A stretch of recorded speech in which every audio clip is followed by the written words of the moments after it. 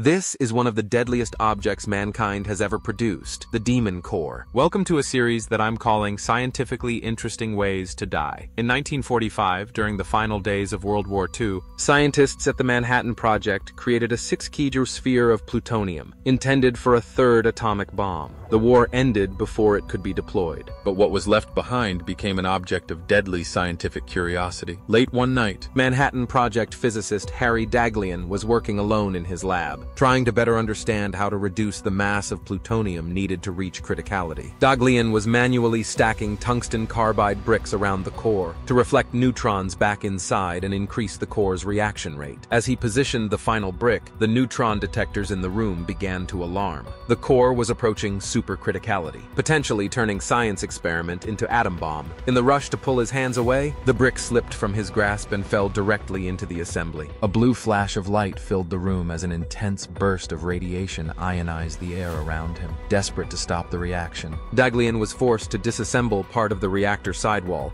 and in the process received a massive dose of radiation, estimated to be 1 sieverts to his hands alone. Straight away, his hands began to blister, and waves of nausea swept his body, the early signs of radiation sickness. He was rushed to the local hospital, where he fought for 25 days as his bodily functions collapsed around him. Ultimately, the damage done in the exposure was too much, and he became the first ever victim of a criticality incident. But the Demon Core wasn't finished. 9 months later, physicist Louis Slotin was using a beryllium dome to reflect neutrons back into the core. And to avoid the core going supercritical, against basically every rule of lab safety and common sense, he propped it open with a screwdriver. You can kind of guess where this story is going.